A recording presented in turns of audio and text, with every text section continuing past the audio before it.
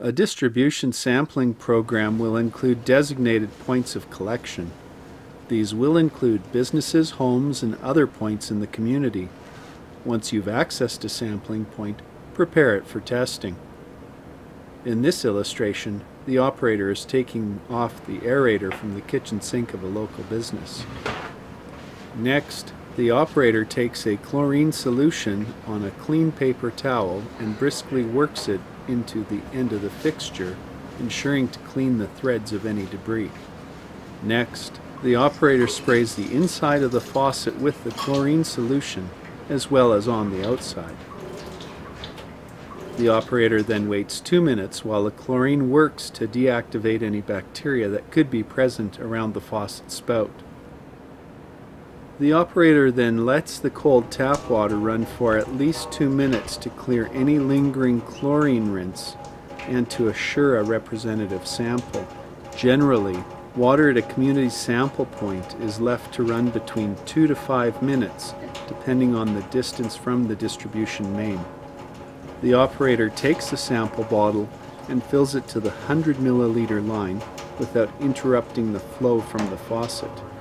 The bottle cap is always carefully kept facing downward while the bottle is open to reduce the risk of a contaminant getting in on the inside surface of the bottle lid. Next, place the unique identifying label on the sample bottle.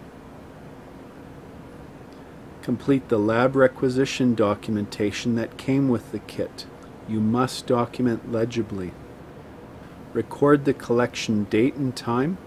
You must ensure that AM or PM is included with the time of day. You must also include the name of the sample collector and the daytime phone number, including area code.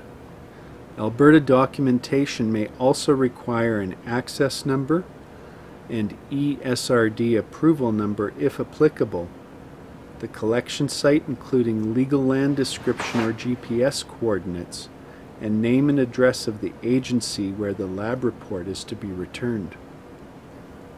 Check the current Alberta Health Services ProvLab Guide to Services to verify the requisition reporting requirements. Pack the sample in a cooler used only for potable water sample collection and keep the sample cool using only cool packs. Ice cube bags are not acceptable to the ProvLab for transporting samples. Take the sample to the designated sample drop-off point in your community as identified in your operations program.